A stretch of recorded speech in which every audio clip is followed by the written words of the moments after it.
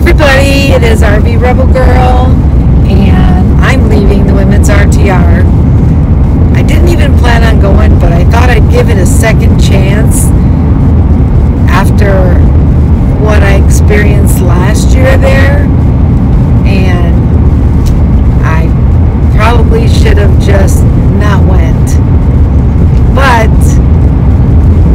you know, you learn a lesson, lessons to be learned. So stay tuned and find out why I left the Women's RTR.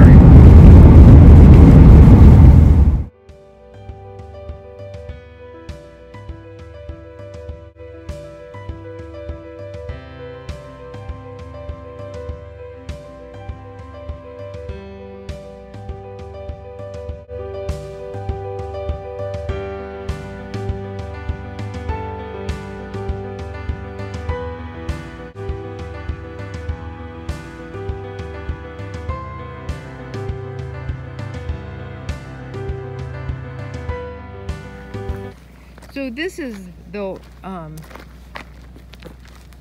wash, and it almost, we were joking yesterday, it looks like the parting of the seas, you know. And it looks like somebody's getting ready to do something down here. Too bad I'm videoing, but is this the guy that did the... Yeah, he did a seminar for how to maintain your vehicle. So this wash, they're holding meetings in this wash. Oh, wow. This is the way in and out. This is where the cars have to drive. There's only one way in this place, which is just past this man's vehicle. So he held his seminar here, and Bob held it on the other side of the street. Wow. And there's only one way in and one way out, and that's in between the two. And this is where our friend got yelled at, and you'll have to watch her video to see that. But there's the entrance, the one way in and the one way out, and right here. So there's the road that goes in and the road that goes out, right here. So we couldn't get through this way because of this. I'm sorry? Are you going to class? Oh no, I'm just talking about the road. This is the road in to the that goes to another section, and this road right here is the road out. It's the only way in and out to this area. Yep. And yet that's where the meetings were held on each side. So people have to be able to get in and out. So this is the meet and greet, or meet and greet for Bob. He's got also signing autographs for his book. And you can buy Bob's book for $7 if you choose to. Cody's here also. I did. So, well, I've got the coffee pot was delivered to my house. I live on acreage, so well. Cody's down there. See if I can get a picture of Cody underneath the table. There's Cody underneath. I will. Excuse me, ma'am. Hi everybody, thank you for watching my channel, and I'm leaving the RTR for the Women's RTR in Baus, Arizona, and I'm on my way to Parker to run some errands and everything, and then I'll find a place to park and camp before I go to the regular RTR. But actually I'll probably camp outside the RTR, but there's, you know, I do want to say that I wasn't going to go to the Women's RTR this year because last year when I attended a few meetings when the Women's RTR was in the same location as the regular RTR, all they did was bash men. You know, now I am a single person and I have been married before, but I just don't, that's just not me. I don't bash men, and I mean, my dad's a man, and God rest his soul, and my brothers are men, and my son is a man, and my grandsons are men. I don't bash men. So, that being said, I had chosen not to go to the Women's RTR because of what I experienced last year when they were bashing men at the meeting I went to, and not, you know, acting like that everything that they had to say was so private, and just being rude, outright rude to the men that just were walking behind through the camp, which they have every right to do, walk through the camp to get from one side to the other. And so I chose, I said I wasn't going to go. Well, in the meantime, some of my friends who have their husbands with them and were camping, they were wanted to go to the women's RTR. And a friend of mine that I travel with, she'd never been to RTR at all, so she said she would like to go to the women's RTR. And I thought, well, okay, I'll just go over there. It's in a different location, So we went to the women's RTR, and as we pulled up to the Allies section, where in the Allies section, East is for women with husbands, spouses, or male significant others. And they have different camps set up for all kinds of different people or campers. They have like 6 different camps: quiet section, noisy section, generator section, pet section, rainbow section, handicap section, and allies. Allies meaning that they have, men with them. However, of course, the men are not allowed to go to any functions, and they're not allowed to go to any, in any of the other camps, other women's camps. They can't go in any of they have to stay in that one camp. So, just where they're at. That being said, because the men can't go to the other camps, today, first thing, this morning at like 10 o'clock, I believe it was, right around 10, they were going to have, Bob Wells was coming to do a meet and greet, and on the other side, right near his group where he was having his meet and greet, there was another gentleman, I don't have his name, but he was conducting a seminar to teach women, a man teaching women how to maintain your vehicle and different things like that, which sounded like a good idea. Now, the places they were holding these meetings was in a wash, okay, which people kind of use as a main road. But as you go down in, and I'll show you pictures, that Bob Wells was on the right side of the main road into the Ally camp. The main road into the Ally camp, where anybody in the Ally camp has to go down that road to get in or out, access in, access out. So they had Bob Wells on one side of the main road in the wash, and they had this other gentleman on the left side of the main road going in, but in the wash. They were both in the washes.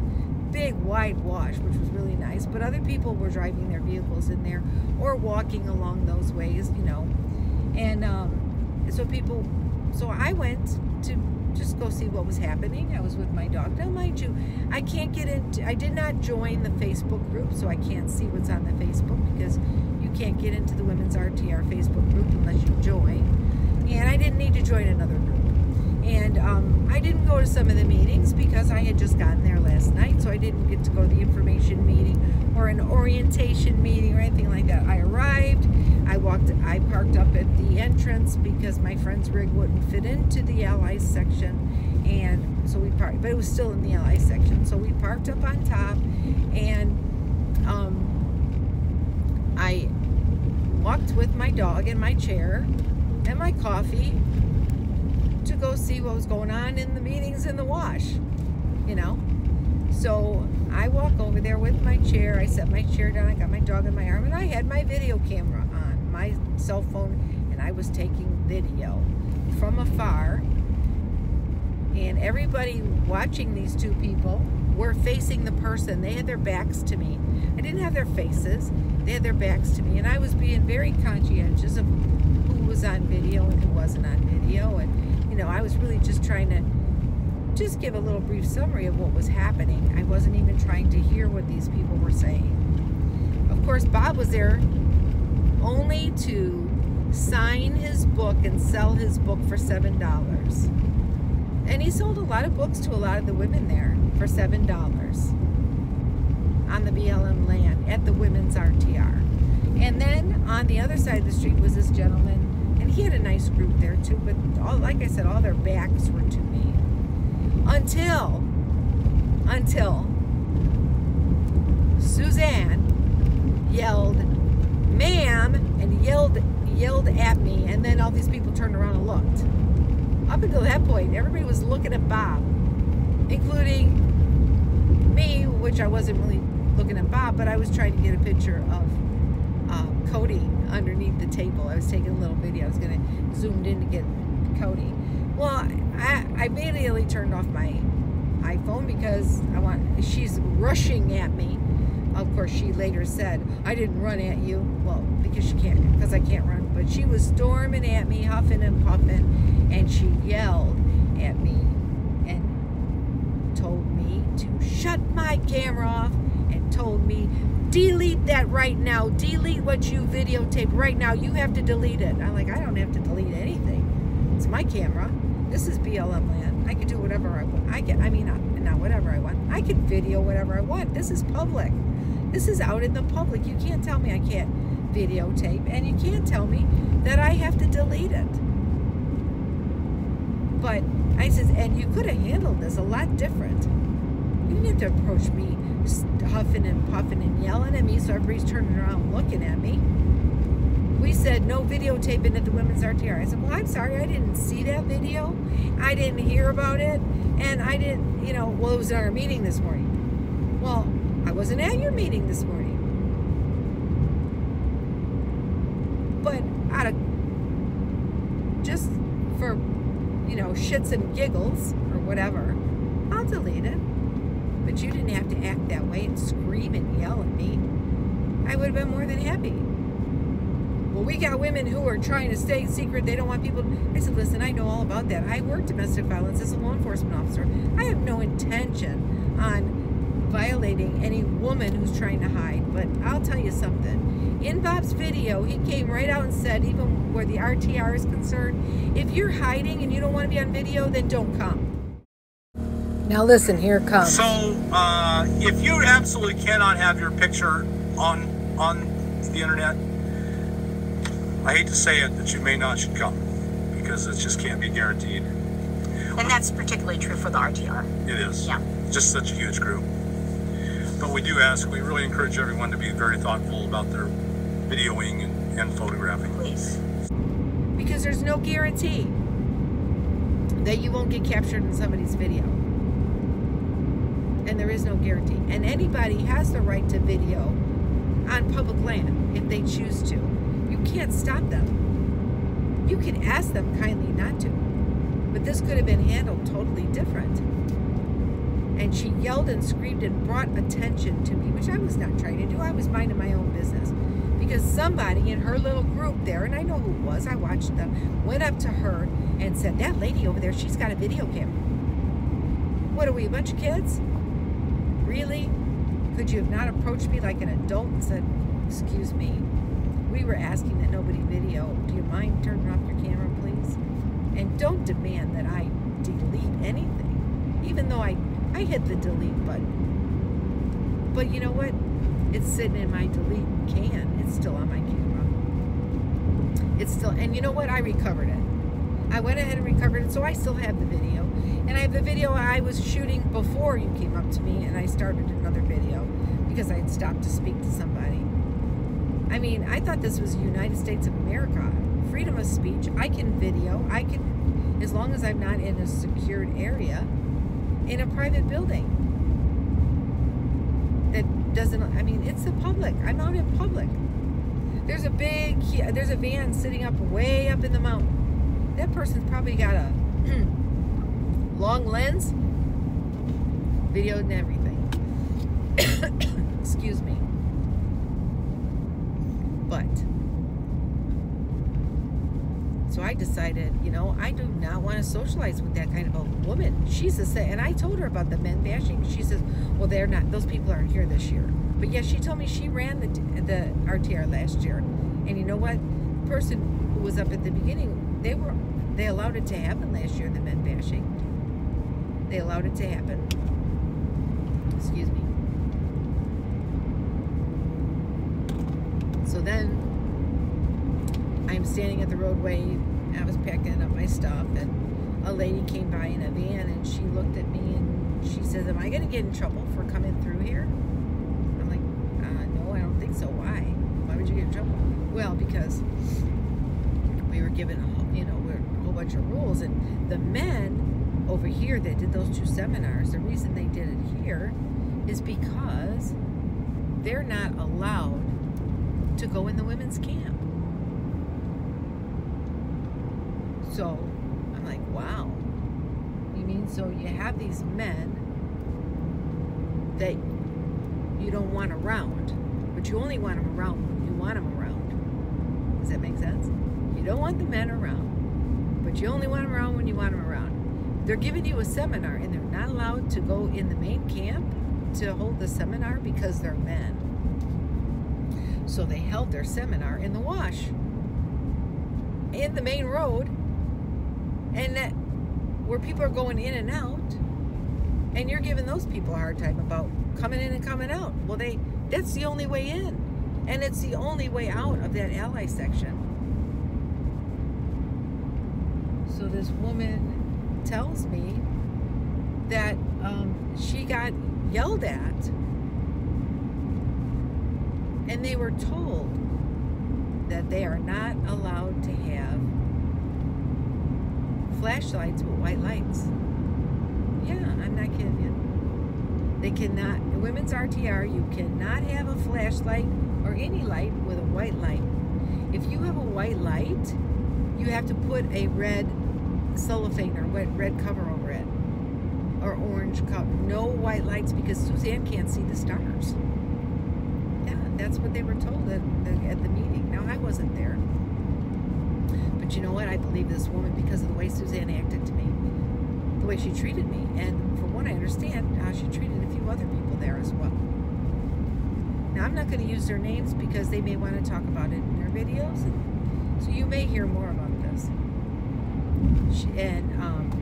So because Susanne does not want to have the white lights interfere with her viewing the stars, if you have a flashlight with a white light, you need to cover it with red cellophane or a colored cellophane, because you can't walk around with white lights. You can't have white lights lighting up your campsite. So if you want to put lights on your campsite that are white, you can't do it. They got to be red or orange, because it will interfere with her looking at the stars. And I was told that it's also, you could view those rules on the Facebook page. Well, I'm not a member of the Facebook page, so I don't know the rules. And I've asked for membership, but who knows if they're going to approve me, because she's already yelled at me. So if she checks me out to see who I am when I ask for the membership, she may deny me to come onto the Facebook page. So that's why I left the RTR. And the women's RTR. That's why I left the women's RTR. Hi everybody, I'm back in my camper. Just had a nice shower, feeling really good, and I'm in Parker. Drove up to Parker to do some laundry and do some errands since I left the women's RTR. And I'm just gonna end this video with the original video that I took at the women's RTR before I was rudely interrupted. And I'm a very respectful person, and I had all intentions of being respectful during my video. And, if you want respect, you have to give it out. I hope everybody's having a great time at the women's RTR. But I wanted to get this up in a timely manner. And I'm going to go ahead and show you what I did video of the 2 events this morning. Bob's meet and greet, where he sold his book for $7 and autographed and took pictures with my hard work that I'm covering these events to help other women and men who are van dwellers and people who are not, that would like to do it but just want to live vicariously through our travels. So I hope you enjoyed this video. So everybody have a really great night. And thanks for watching. Hope I see you at the RTR. Come by my camp. You're welcome. And you can bring your camera if you want. Have a great night. I'm watching Bob talk about caravans and the importance of a community. He's talking to a lot of the women and talking about taking care of each other. And then on the left side is a gentleman talking about vehicle maintenance and how to maintain. And Bob reminds everybody that you're not on your own.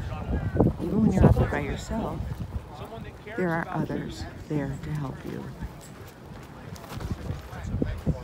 You can't hear him because I'm a little far away, but that's what he's talking about. We're on the family side of the women's RTR, where husbands and families can be. There's Cody underneath. Excuse me, ma'am.